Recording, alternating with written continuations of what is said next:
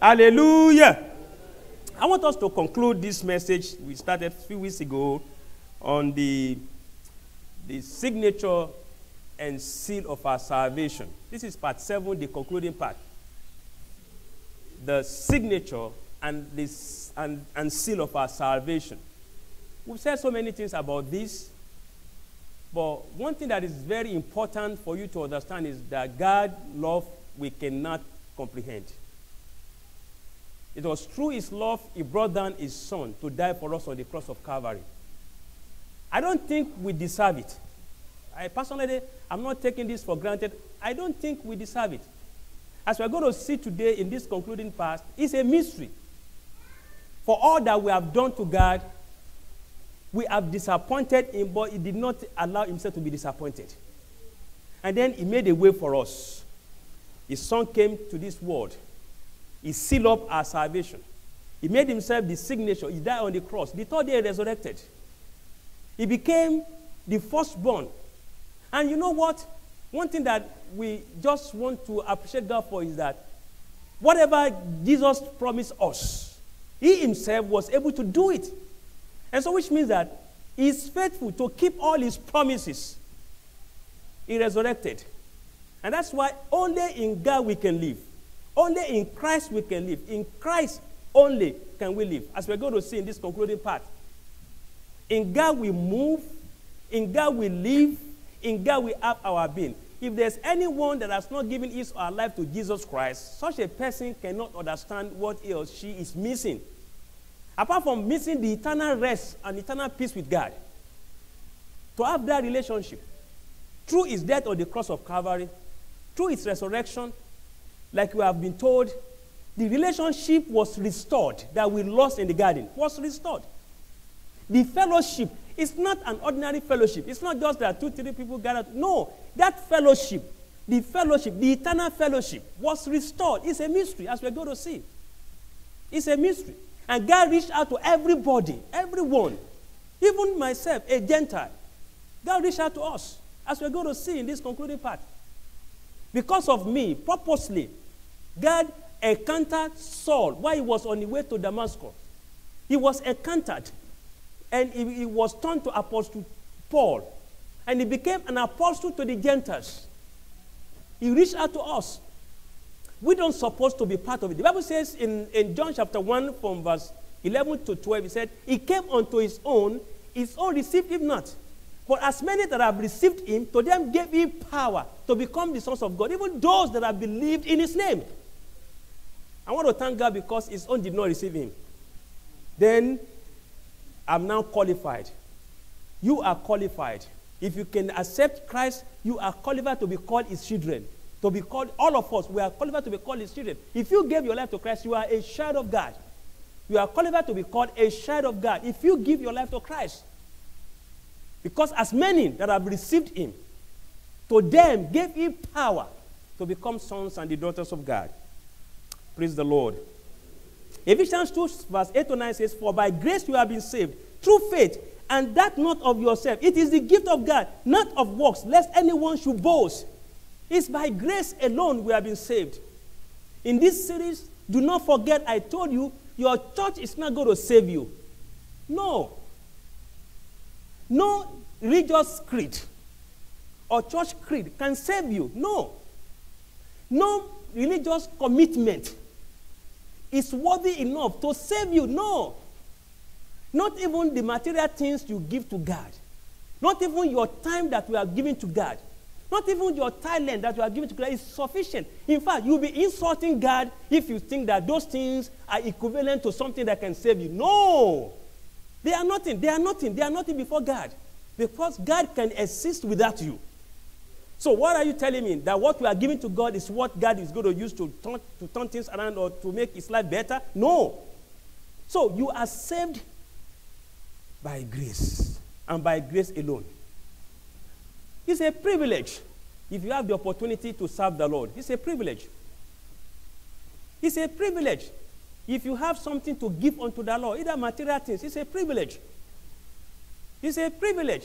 If from the time God has given you, you can return back to God part of your time to serve him. It's a privilege. If there's a talent God has given you, if you're able to return back to God and serve God with this talent, it's a privilege. Because there's nothing you have that you did not receive from God. The signature and seal of our salvation. If God is worthy to be praised, is worthy to be served, is a good God. Love is the driving force. Is love. The driving force, what brought this relationship, what brought this fellowship, is love. The love of God to us is a mystery. As Apostle Paul was explaining, see, this thing is not something you can understand with human logic. This thing is a mystery. That even while we were yet sinners, while we were still in the world, we don't know what we are doing. Christ made provision for us. He saved us. The Bible says, while we were yet sinners, Christ died for us. While you were still doing your own thing over there, you will have been crushed by Satan. While you are doing your own thing, and that will be straight to hellfire. But God kept you. He kept you, and he brought you to himself. It's a mystery. His love is the driving force. 1 John chapter 3. 1 John chapter 3. Read from verse 1. It said, behold, what manner of love the Father has bestowed on us, that we should be called children of God. Therefore, the world does not know us. They don't understand. When they see you, they don't know what to carry. They don't know. You are special.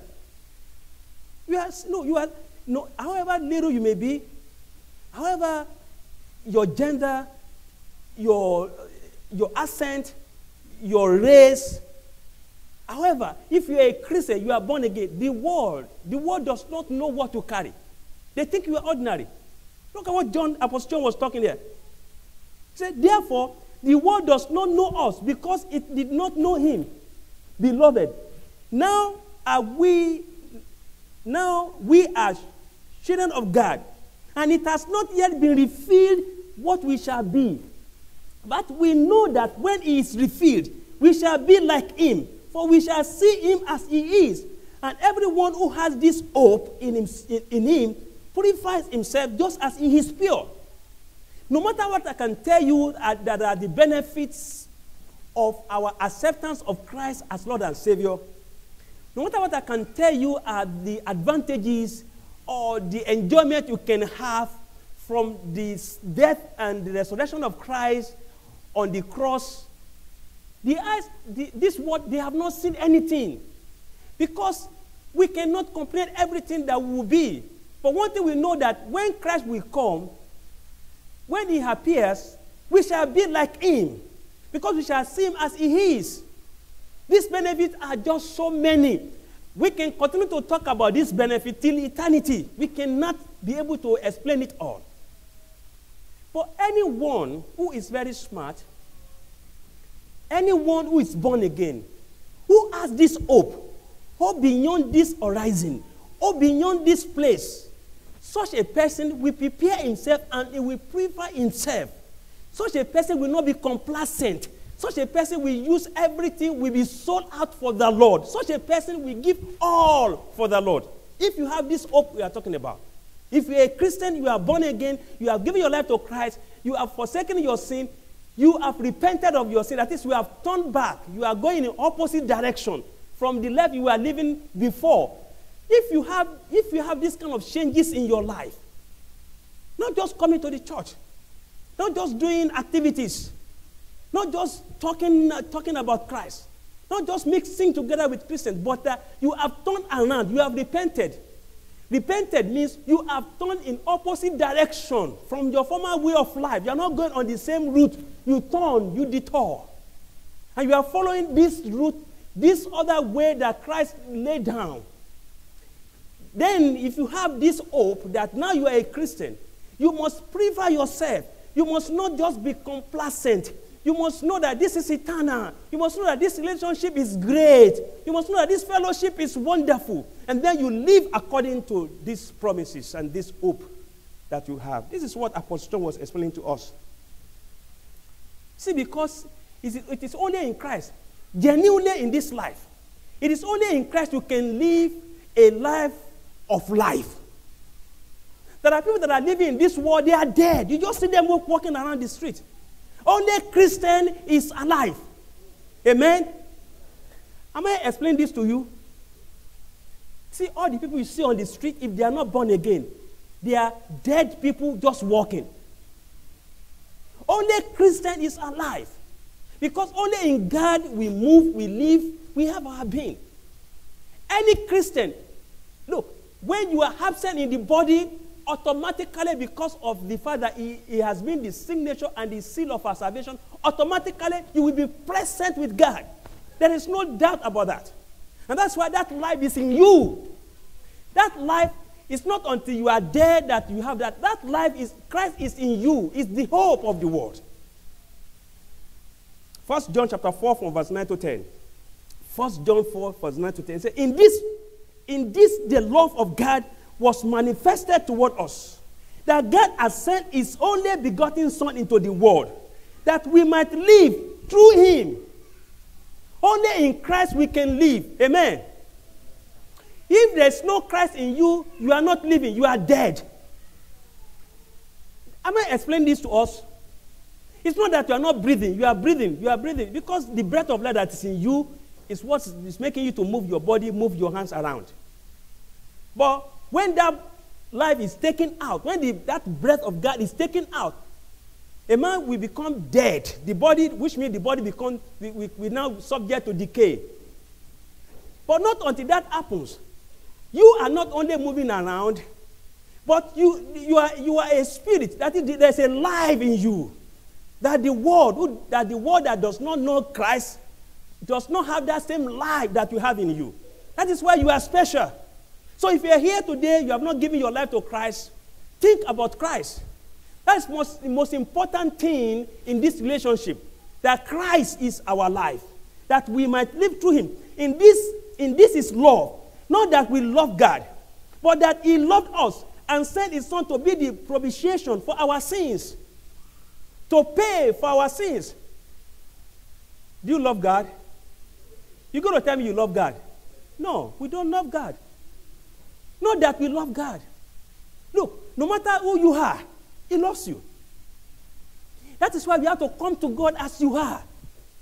Don't think that you are the worst sinner. No, come to God as you are.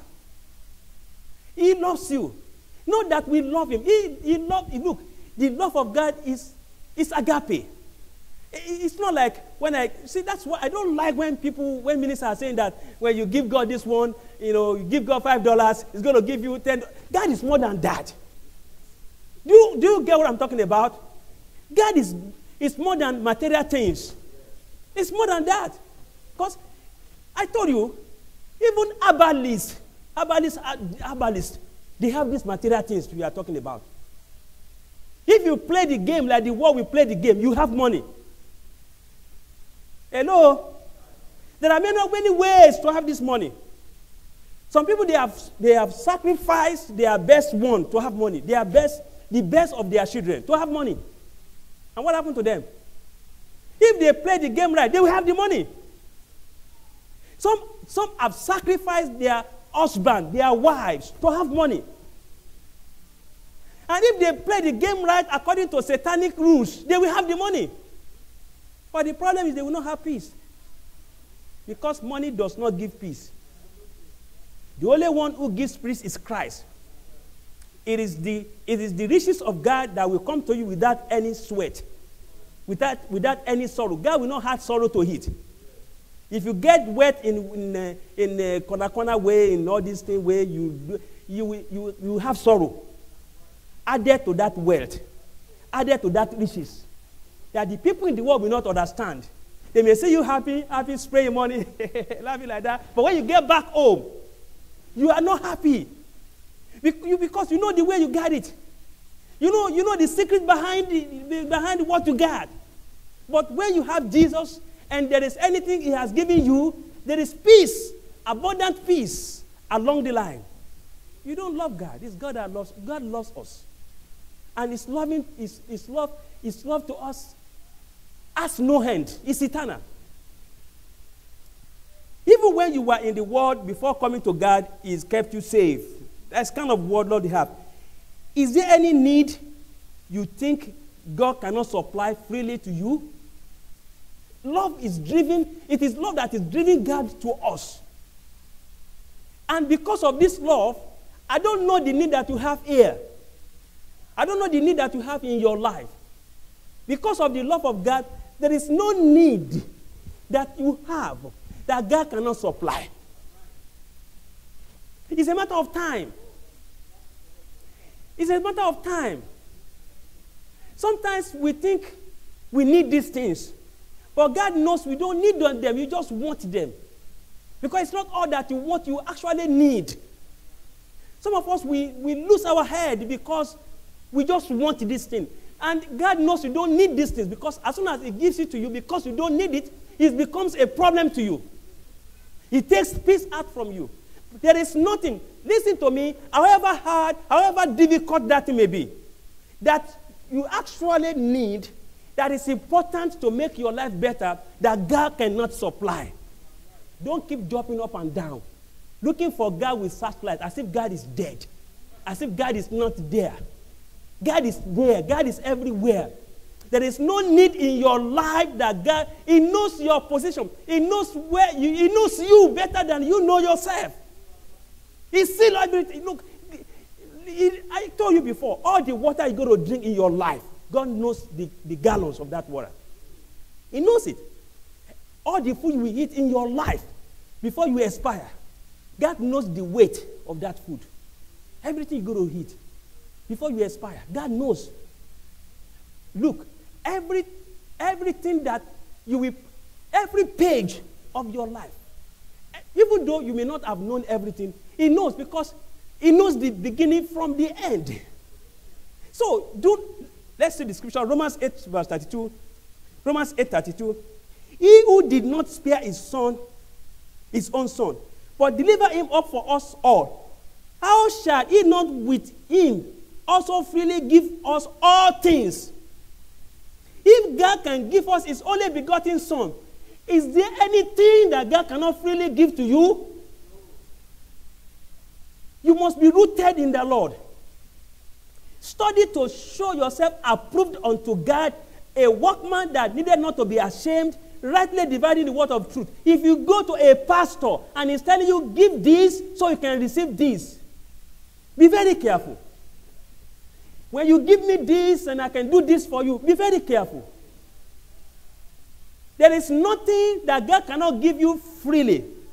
Now, in appreciation, you can now reach to God and look, praise God. Do you know that if God takes over your heart, is there anything you can withhold from God? If He takes over your heart, if God takes over your heart, look, if God takes over, is there anything that will be too big that you cannot give to God? That is why my target is your soul. If God can arrest your soul, there is nothing He cannot arrest in your life. He can arrest your time. He can arrest your talent. There is nothing that will be too big that you will not be able to give to God, because you know that you can never in your life outgive God. You cannot outgive God. You cannot do what?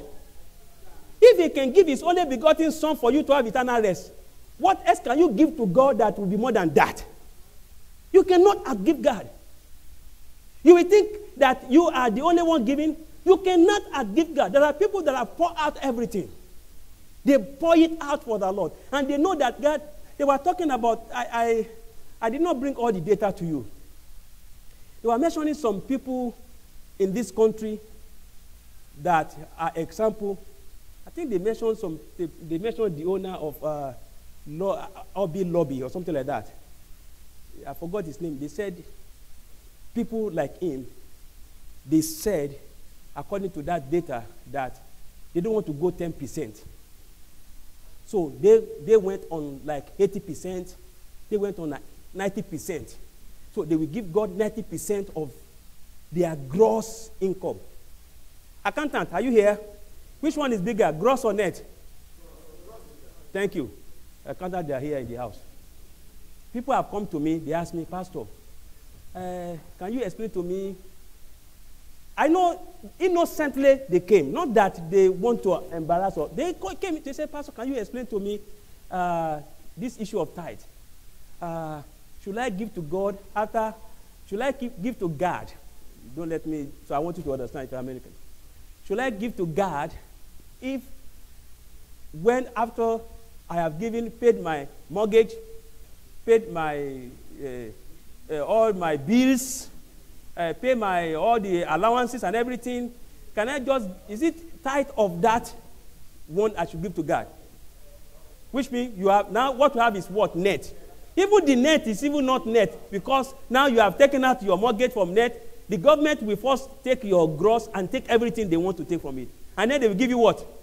They give you net. Now from the net, now you come back home, you take your own net, you calculate your own net. You know, you take back your mortgage, you take out all your bills, you take out all the grocery, you go to mall, spend all the things, and then you say, Pastor, this is my net. My net is now $100. Should I pay 10% of that? Of course. What I will tell you is that, what kind of blessing do you want? Do you want gross blessings or you want net blessings?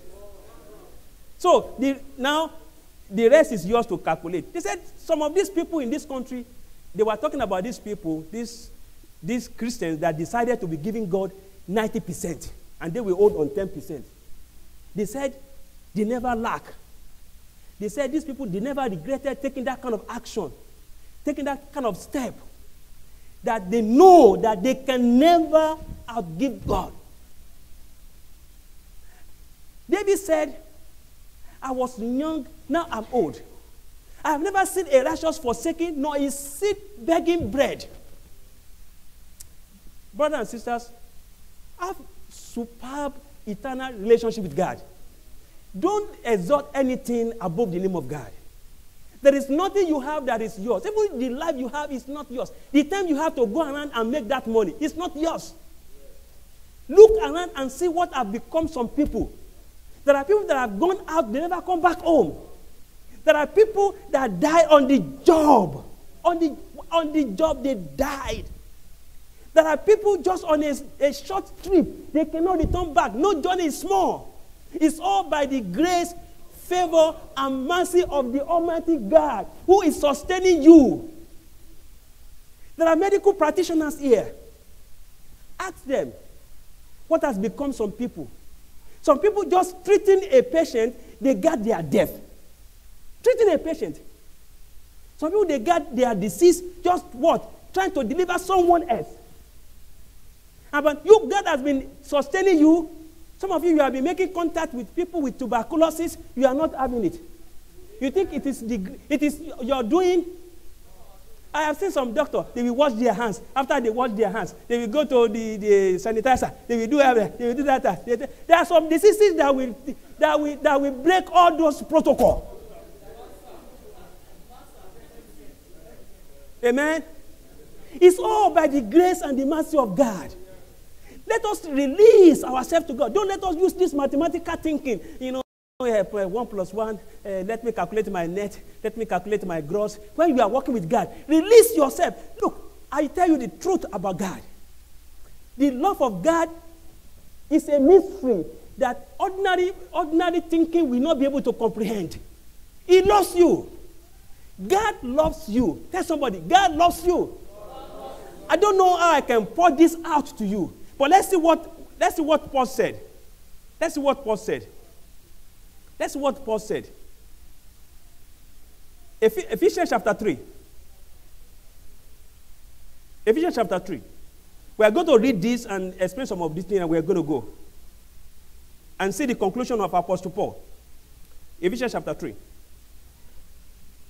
When I read this, each time I read this, Ephesians chapter 3, I look into the sky, I say, God, you are just great. You are awesome. You are great. You know how complex I am. And then you find a way to bring me back home. Sometimes God will know that you are too complex. He will bring a serious storm to your life. A serious storm that will change you from the opposition. Some people, when they sit down somewhere, they will be so relaxed until God will bring a storm. Bam! You see, the storm might be, you are just fired. You are fired from a job. And you'll be wondering, what is happening to me? The storm might just be you just thinking, I have to travel out of this country. Haven't you seen people like that? You just think, I need to travel out of this country. I need to travel out. And then they will just wait. That thing will just be, and then they go. And then when they travel out, they will face problem where they go. They will do what? They will face problem that will defy all logics. And it's a training God was giving them so that when at the end he will release the glory, they will be able to sustain that glory. Because the way God does not think as we think. As heaven is so far away from the heart, so also God's ways. It's not like our ways. Don't use calculation. This woman needs me to calculate the thinking. You cannot think for God. You cannot understand him when he moves. But what you have to do is to submit yourself to him. Tell God, here am I. Do whatever you like. I know that your decision is the best for me. Whatever it brings to me, I will take it. Apostle Paul said, I have learned to live in plenty and I have learned to live in scarcity. And that is how to live and be worthy for God. Let's see this Ephesians chapter 3. We're going to go. For this reason, I, Paul, the prisoner of Christ Jesus, for you Gentiles. Paul became a prisoner for you and for me. We are Gentiles. According to the first promise, we don't supposed to share the same thing that the chosen Jews are sharing. We are Gentiles. But because those people, sometimes there's some spoiled people, they are spoiled. He came to them, they begin to play game. Where? They don't want to have him, they don't want to receive him. Because they're thinking physical. He was thinking spiritual. And then now, as many of us that will not take him, we will enjoy. Let's see what Paul said. Because of you, I became a prisoner for Gentiles. If indeed you have heard of the dispensation of the grace of God, which was given to me for you, how that by revelation he made known to me the mystery, as I have briefly written already, by which when you read, you may understand my knowledge in the mystery of Christ. The issue of Christ is a mystery. That is why people in the world don't understand. Even there are some so-called ministers, they don't understand. It's a mystery. It's a mystery. The issue of God is only God that will open our mind to understand God. Look at verse 6. That the Gentiles should be fellow heirs of the same body and partakers of his promise in Christ through the gospel is a mystery. That a Gentile, a sinner like you, like me, now we become heirs of God. Joint heirs with the Son. Now we become a family. Children of the kingdom is a mystery. That you are now accepted among the beloved. It's a mystery. It's a mystery. That you are now special. Anyone that messed up with you is glad to mess up with God. Honestly speaking. Honestly speaking. God has done it several times. I mean, I'm not proud. I'm not being proud. If you mess with me, you are messing with Christ. Usually, I don't fight physically back when people want to mess with me. Because I know if I don't fight back, when God is going to fight for me, you will be shaken. And I'm telling you the truth. If you are listening to me or you are here, don't try me. Hello? Don't do what? Don't try me. Because when you hit me, if anyone tries me, it will hit the rock of ages. And it will turn to powder. I'm serious about this. If you look at me, I don't have any bandage here or any voodoo, any sham here. I don't have it. My wife, you can ask my wife. I don't keep all those, or ask my children, because children, they are very inquisitive. If I'm keeping something under the bed or anything, the toddler will have known. They will have seen it. Yeah, you see, one they lie is smiling. They will know. If I put something in my mouth, I will make a mistake one day, I open it, they will see me put it before I come out. Amen. If you are a Christian, you are born again, you are standing for Christ, and nobody can try you. Honestly speaking, when they try you, they will eat rock. Rock of ages. People have given the testimony. They will eat what? Rock of ages. And they will regret. They will have eternal regret. Eternal what?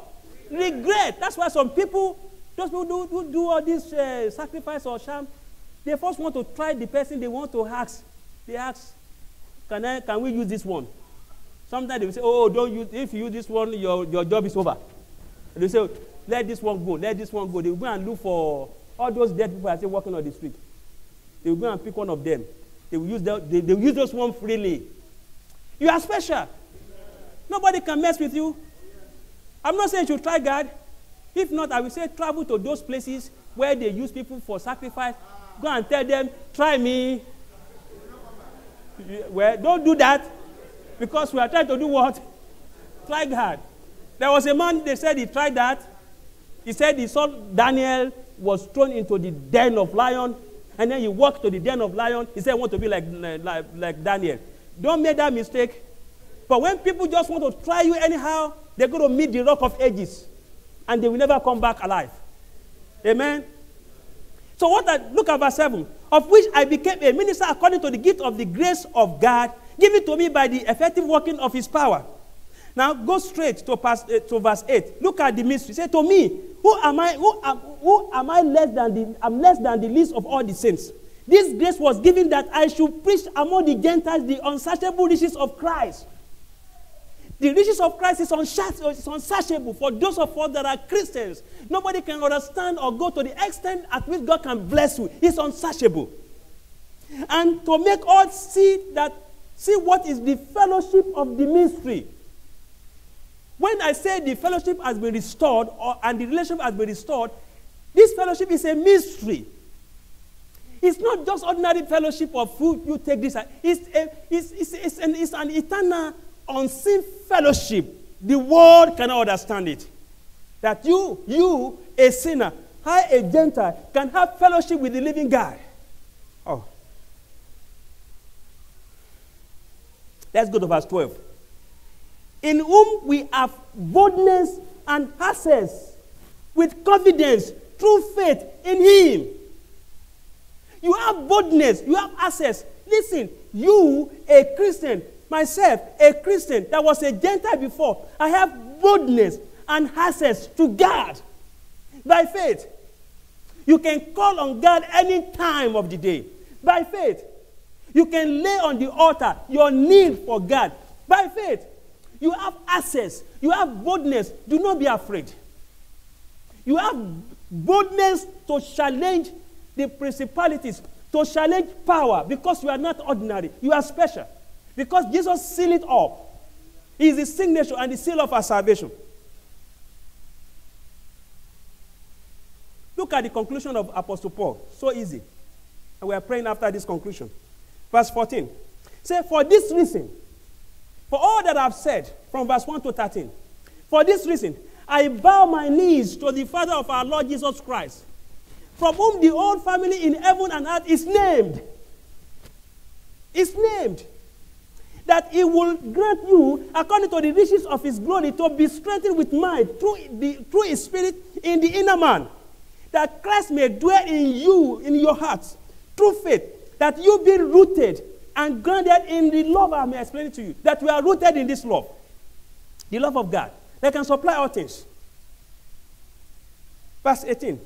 May be able to comprehend with all the saints what is the width and length and depth and height. It's only when you are rooted in this love I will explain to you that you'll be able to comprehend, you'll be able to think at least the width, the length, the breadth, of his love for you. Only that. You cannot give the dimension of the love of God when you are a Christian. You cannot give the dimension of all the blessings of God in your life when you are a Christian. You cannot count them all. And he said, 19, to know the love of Christ, which passes knowledge, that you may be filled with all the fullness of God.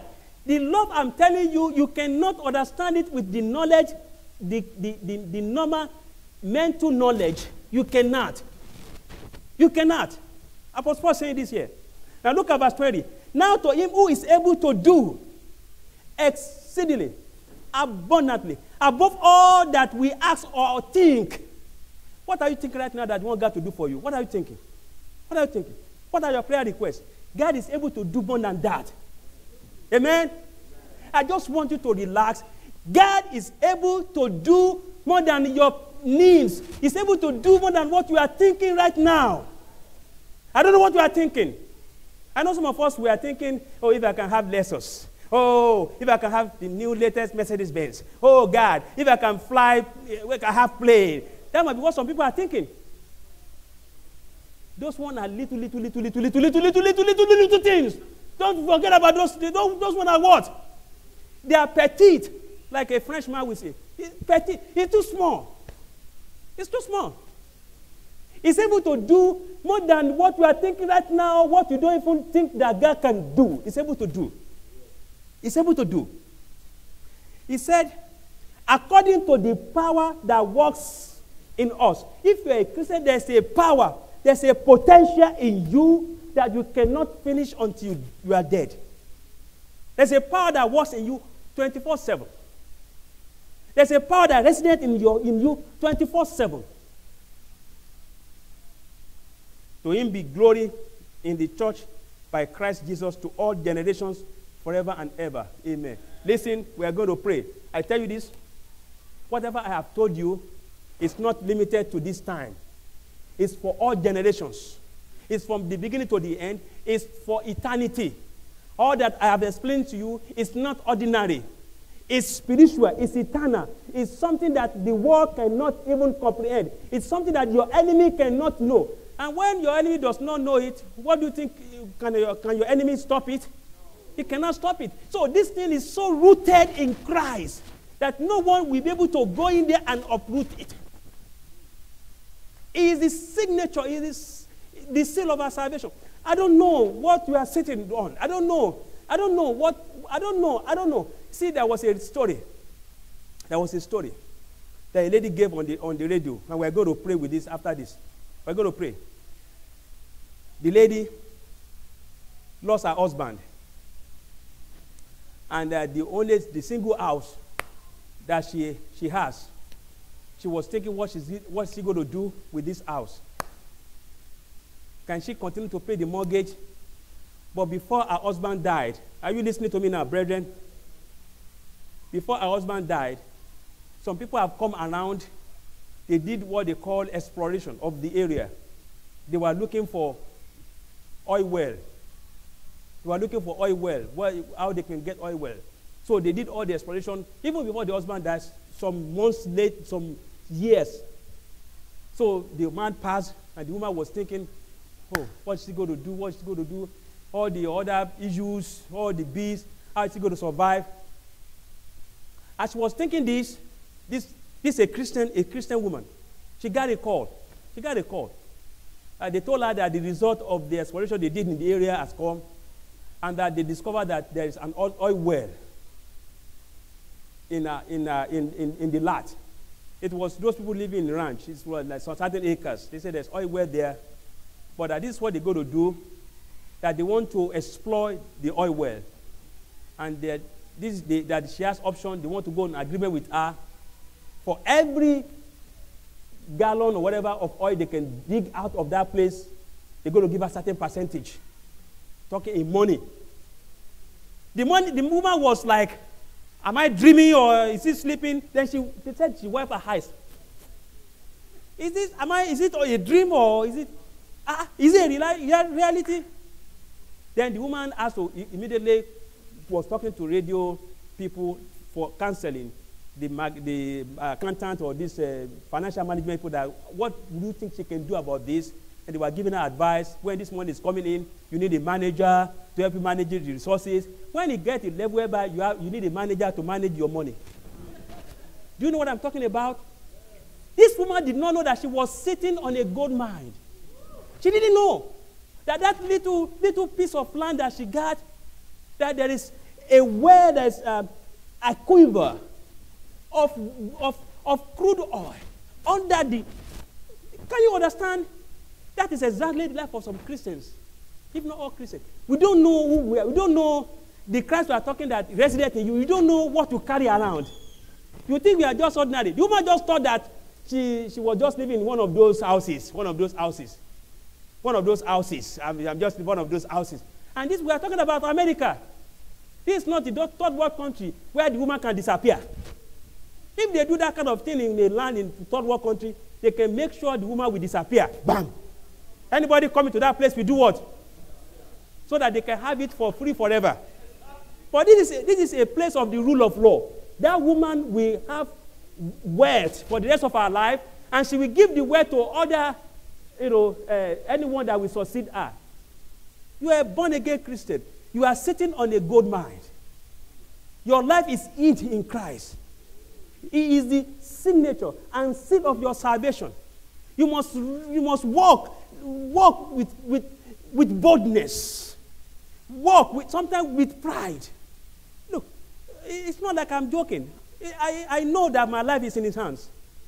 When I go, I know by the grace of God, if God wants me to remain where I work, I will be there until I want to leave.